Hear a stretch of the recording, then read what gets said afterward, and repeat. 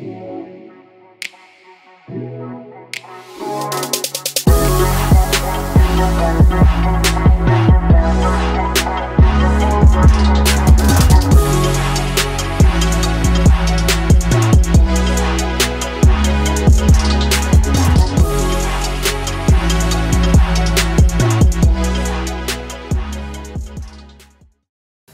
I'll tell you, that was really, really great last week. If you weren't here to hear it in person, I would encourage you to listen to it on the app. And if you don't have the app, I would encourage you to get the app. And you know, it only makes sense. Let me just say it this way: it only makes sense for you to hear what's available here if you're going to be here. I mean, why would you be here and not want to hear what you can hear here? Y'all hear?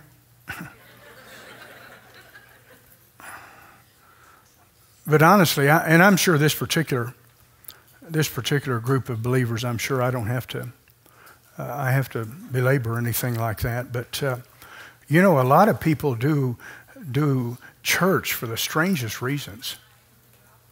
Honestly, they do it for the strangest reasons. And really, you should have only one reason, and that's to plant yourself in a place where you can hear the truth, where you can constantly be challenged and stretched, where you can devote some energy and resources to the advancement of the kingdom so that you can grow and be the child of God that He wants you to be. Honestly, there aren't any other reasons really that are the least bit valid. I mean, I guess if the weather's real bad, you could say, you know, just getting out of the weather. But you know, life can be really bad regardless of how the weather is. And that's what the Word of God is designed to do, to make your life great, regardless of the season or regardless of the situation. So as we continue to look at humility and honor, and again, I'm thinking about the sinkholes, and I think about it in light of what we've talked about the last couple of weeks on Sunday about your words, how your words are a dynamic that can create a really soft place to live on, and before long you see your life crumble. You know, oftentimes there are people that everything looks good on the surface. Everything looks good on the surface. And I'm not talking about mean people or ugly people. I'm just talking about people. I'm talking about people who they do well, everything looks well, but yet because they know some things in the Word of God that they're not honoring, they are setting themselves up for a potential fall. And really what triggers that is pride. Anytime you know to do and don't, that's not only sin, that's pride. That is pride. When you know to do and don't do it, that's sin. Now let me tell you something else. If you're told to do something where you work and you don't do it, that's sin. That's sin. If everything you know to do, you don't do as unto the Lord, then that's sin. That's not doing right. Huh? That's not doing right. So once we become the children of God and we hear the truth, we're responsible for the truth. The Bible declares it to those it's given as much required. When you know what's right and you don't do it, that's wrong. And there's no way to justify it. However, people will do everything they can to justify it. Won't we? Haven't we? Yes, we have. But we don't need to continue like that, praise God. Because when we allow humility to swallow that nonsense up, then we find out how much better our life can be. Forsaking you for Him is forsaking death for life. Really, you need to spend enough time by yourself,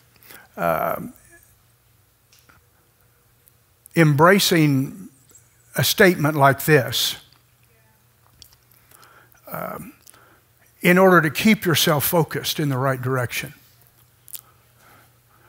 Because the more you continue to embrace you, your plans, your ideas, your agenda, the things you want, the way you want to do things, the longer it's going to be before you have the kind of life He wants for you.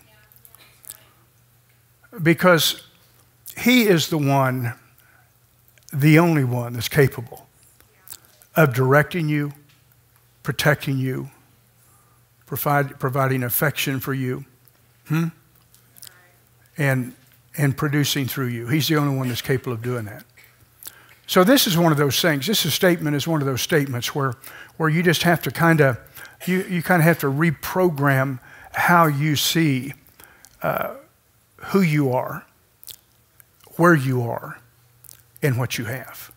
You have to come to the point where no matter how good you're doing, you realize, I don't want this to be on me.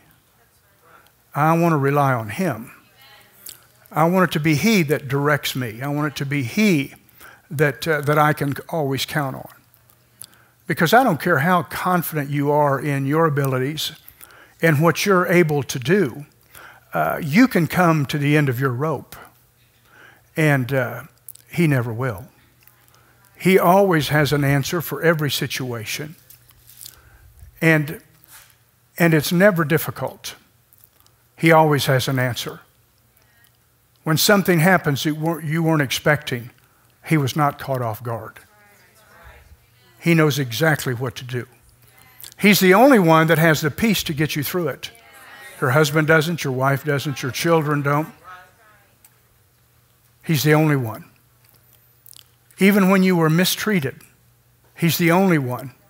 He's the only one. He's the only one that's got a salve, that's got a balm, if you will, for that hurt. He's the only one. He's the only one that can set you free from things that you should have never had to endure. He's the only one. He's the only one that can make things that weren't okay, okay. He doesn't make them okay, but He makes you okay. Amen. Because He's all about you. He's all about you. But you have to forsake you for Him, just like you would have to forsake death for life. Because that's exactly how critical it is. When He told the people of Israel through Moses that He set before them life and death, blessing and cursing, and His decision for them and His desire for them was to choose life, then that's exactly why. Because there really is no gray area. You're either living His life or you're not.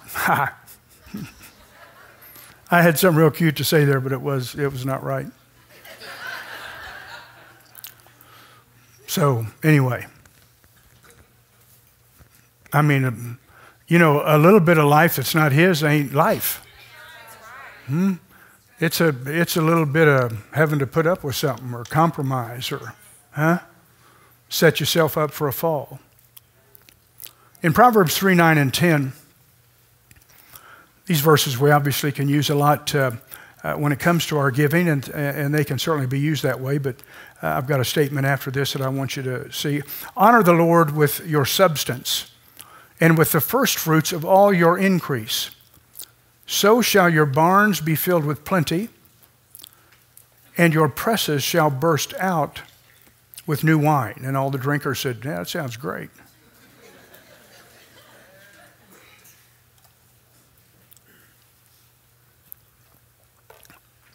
This was a promise from the Father to the people of Israel. And we really have the same promise. We would look at it a little bit differently and receive it a little bit differently. But it's all about knowing where your stuff came from. It's all about knowing where your stuff came from. When you know where your stuff came from, then you don't mind honoring the one who set you up. Amen. And He's the one that set the people of Israel up, and He's the one that set His family up. He set us up with covenant and promises that are even better than the people of Israel had. Now we can share in what filtered through the cross from even the people of Israel, but we've also got things in this new covenant the people of Israel never had. Hallelujah. How about an opportunity at revelation and opportunities to walk in power that many of them never did? How about the fact that the only ones that could hear the Spirit of God personally was the prophets, the priests, and the kings. But in this life, every believer should be filled with the Spirit and should have an insatiable desire to hear from Him and receive revelation concerning what they hear here and what they hear when they study and do the things that they should be doing on their own time. Don't give me that nonsense, you don't have enough time. Please, don't give me that. That is foolish. That is foolish to say you do not have enough time. No, it's imperative that you take time to get closer to Him so that as time winds down, you'll stay in a great position. Amen. Because there will be some that don't. There will be some that don't. Don't wait till you need Him, to try and make a vital connection. I mean, that would be good if it worked, but it won't work. It will not work. That's just not the law of sowing and reaping.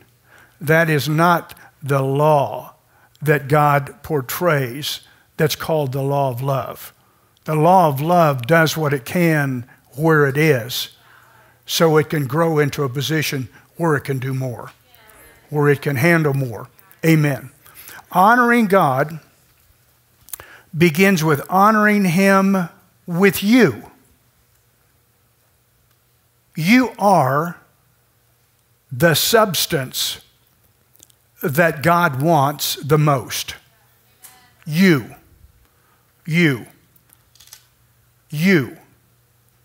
Your spirit, soul, and body, your heart, your mind, your will, your emotions, your physical presence.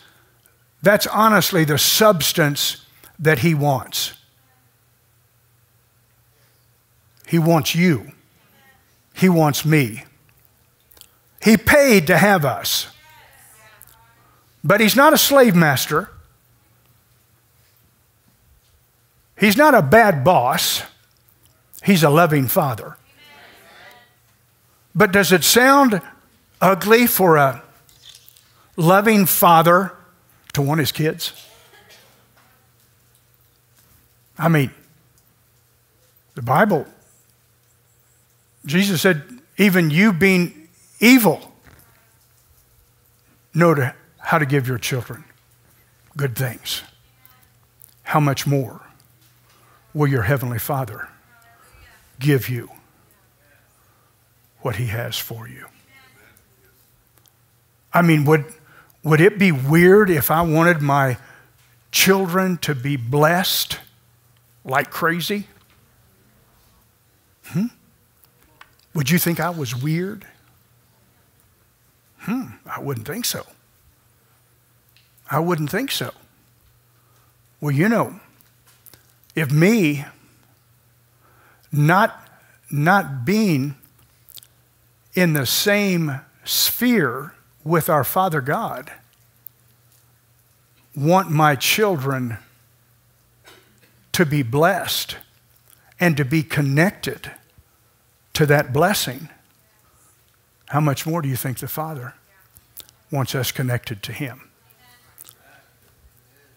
You know, again, the more I think about how blessed we are living in this nation, the more I realize what it is, how it is a curse for most people. Well, that got a lot of praise. Because you become lethargic.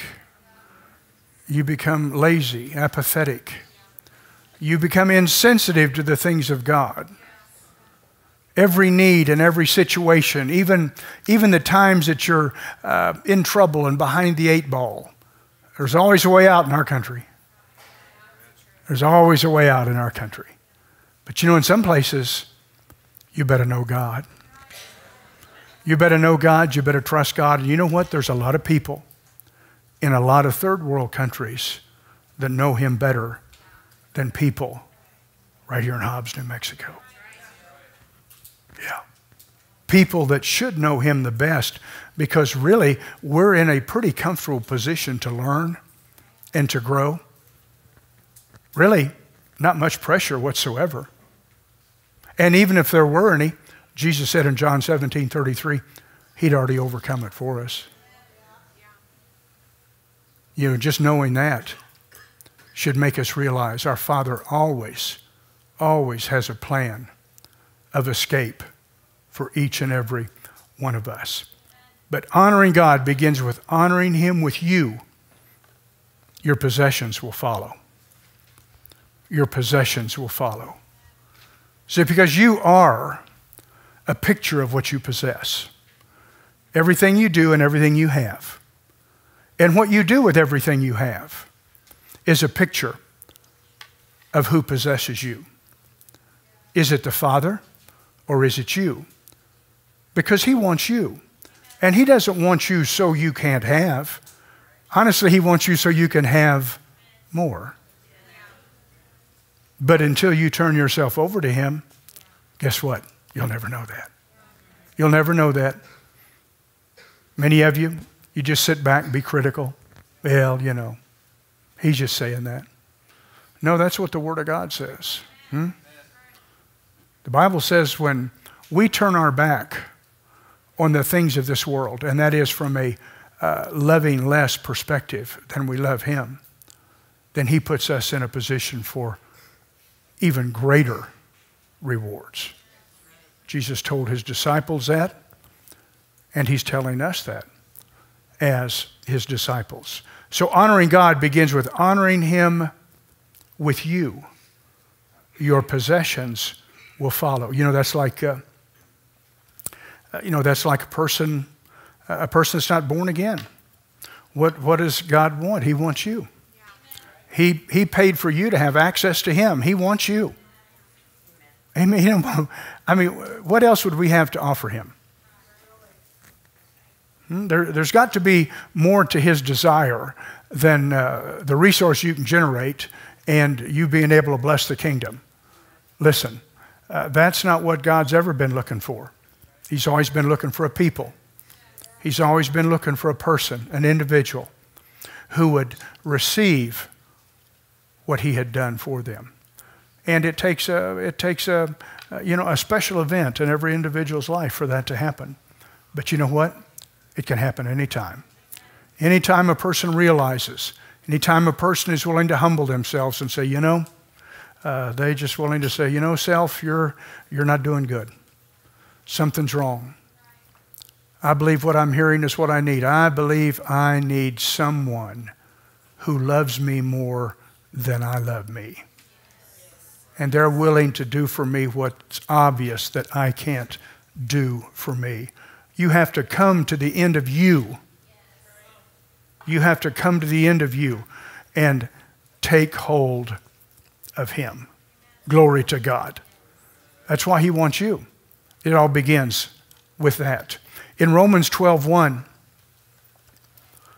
Paul said, I beseech you therefore, brethren, or beg you, by all the mercies of God, that you present your bodies a living sacrifice, holy and acceptable unto God, which is your reasonable service. Paul's telling them, these are believers. He said, I'm begging you, by all the mercies of God, that you present yourselves a living sacrifice. You've heard me talk about it before when I hear people talking about, what they're doing and they're spending a lot of time and they really feel like they're sacrificing. And I just, don't do that in my presence. Okay, don't do that because it's one thing to not be very smart and it's another thing to start talking and let everybody know it. There was a final sacrifice. And everything from there on for his kids is an honor. Yeah, that's right.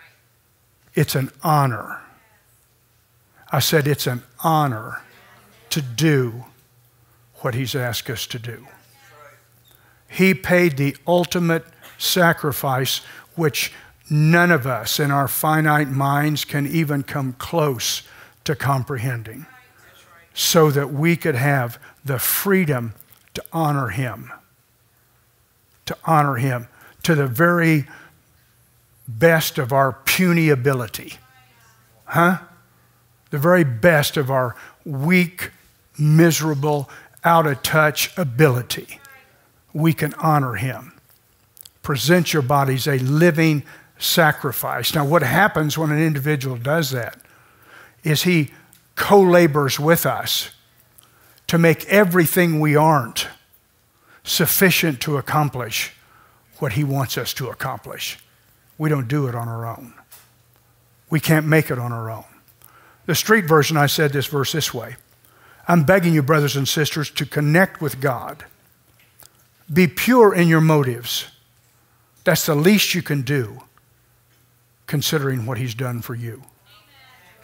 If you've got just a little bit of a revelation of what he's done for you, you know, at the moment each of us make that decision to receive Jesus as our Savior and as our Lord, because each one of us is unique, we can't really articulate that event to other people. It's so personal because you're personal to him.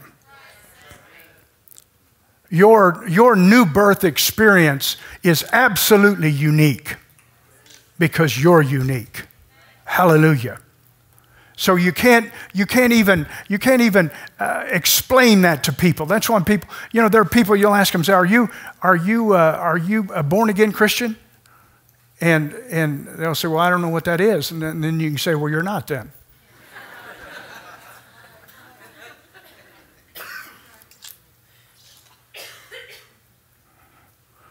Or they'll tag people like us as evangelicals or people who promote being born again. Well, there's no other kind of Christian. Now, I don't know what the tag is you got on your life or on your building or whatever you do, but if you're not born again, then you're not a Christian. I said, if you're not born again, you're not a Christian. So now, if you've got any question about that, we can take care of it after a bit here, but if you've got any question about it and you need to visit with some people that may not be born again either, then you ought to question it and ask them. Because Jesus said you must be born again.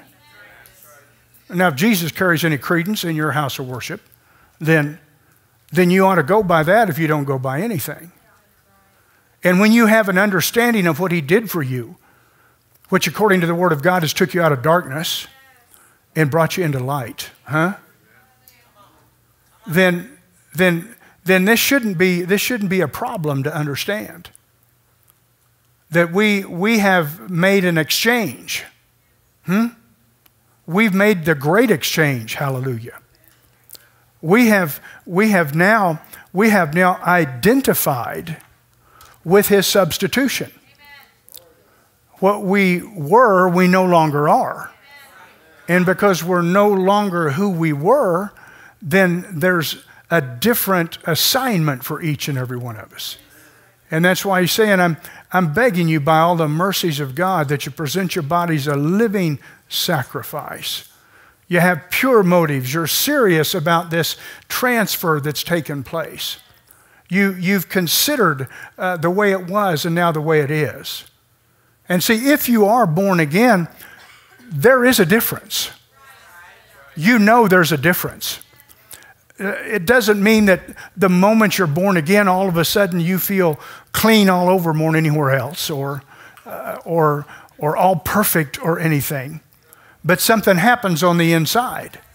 You know, there's a touch from heaven. There's a replacement of your dead spirit with a new recreated spirit that puts you in perfect harmony with God from a spiritual perspective. And then that's why Paul's telling the believers here, I'm begging you, present your bodies as a living sacrifice. You've presented yourself. You've presented your spirit man for him to renew and to make brand new. Now present your bodies a living sacrifice, holy and acceptable. which is the least you can do. Amen. Just your reasonable service. I mean, listen honestly. Now, because when we think about somebody being bought, we think about them being enslaved. Isn't that right?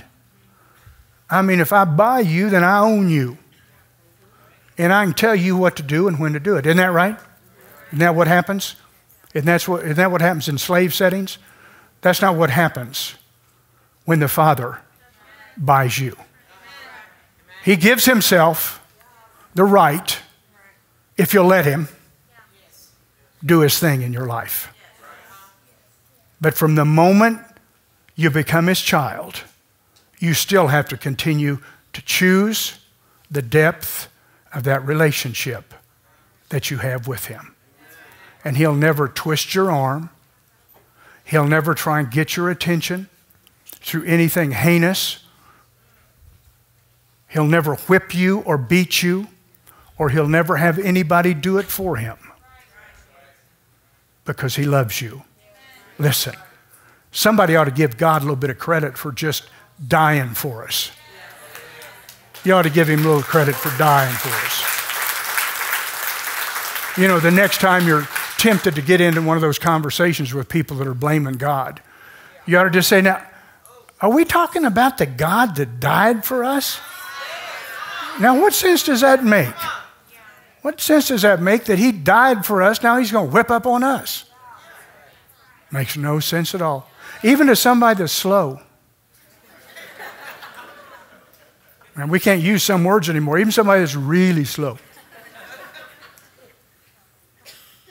And let me tell you something about people that are really slow. I mean, really slow.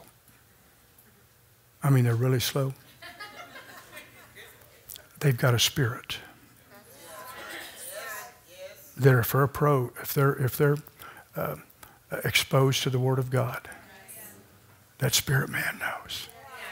Hallelujah. Don't you know that God's got a way for everyone? The fastest and the slowest. None have to be lost. Because God's bigger. God's got a plan for everyone. Hallelujah. Glory to God. Does that make him in control? No, that makes him so full of love and so unwilling that any should perish that he makes a way even for the slowest. Amen. So we present ourselves to him as a living sacrifice. We were bought with a price. So the next time somebody says something, that was good. The next time somebody says something about well, God, God this and God that. So you're talking about the God that died for us? I mean, that's so goofy to think that, huh? And do you know that, man, I don't know how it works, and it doesn't make any difference, but I just know according to the Word of God that obviously they're together, yet they're separate. You know, I had a minister ask me once, he said, well, how could Jesus go to hell? That would have meant God went to hell. I said, well, I'll tell you how he did that. He's God. He's God. Is there somewhere in here you can just go ahead and say, well, since I'm walking by faith, I don't know exactly how that worked, but sure enough did. Sure did. And we know he went to hell. How could you be made new spiritually if he didn't die spiritually? No, he died. My God, my Father, why have you forsaken me? There was a parting of the ways so that Jesus could pay for us so that we could be united with him. Amen. He paid the price. And now all he's asking us to do is to honor him enough to give him an opportunity to show us what else he can do for us. Because he's not trying to jerk you around. You're not some sort of a puppet. He's not trying to make you look bad in front of your friends and your relatives, make you look like some wimpy Christian or whatever. No, he's trying to make you more than a conqueror. He's trying to make you realize that no matter what battles come along, he's already won them. He's already won them. No matter how big the Goliaths, no matter how big the situations, when you presented yourself to Him, He will be your victory. Amen.